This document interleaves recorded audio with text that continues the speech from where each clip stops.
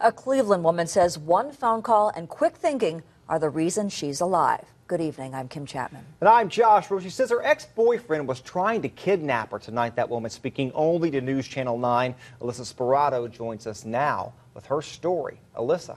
That's right, Kim and Josh. Police say it all started Sunday outside of a bar in McMinn County. They say the 911 call saved her life, but she credits quick thinking and her desperation to get away. I'm lucky to be alive. I have children. I don't deserve to die. Nobody deserves to go through what I went through. Still visibly shaken, Linda Childs recounts Sunday night's events. As soon as we got onto the interstate, that's when he started hitting me, calling me names.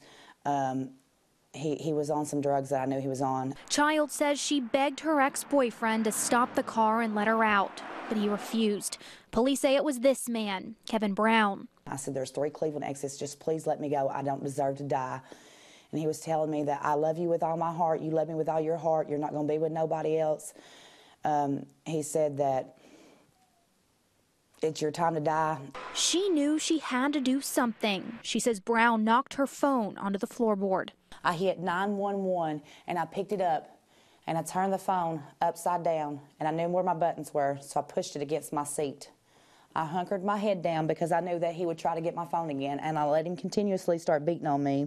Whatever he wanted to do, I knew I had the cops on the phone.